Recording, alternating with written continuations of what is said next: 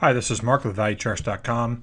I am looking at a good potential sell signal here in gold. We see that this market on a 2500 tick bar chart has rallied here earlier in the session. Today is September 25th, Tuesday.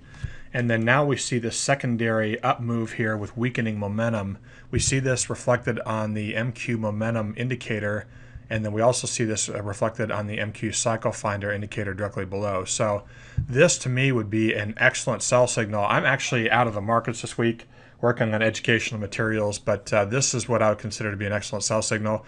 If short positions are established right here at 1776.30, we could place a stop directly above that at 1777.80. So we really don't need to risk a whole lot here, but this in my mind would be an excellent trade. And then if we look at the longer term charts as well, 120-minute charts, 60-minute charts, we'll see that the gold has rallied into the moderately overvalued territory and doesn't seem to be having any luck breaking through this up trend line that has been established over the past several weeks and days. So in my mind, excellent shorting opportunity here. Gold's falling really as we speak. This is a real-time chart in gold, and this probably should and could head much lower.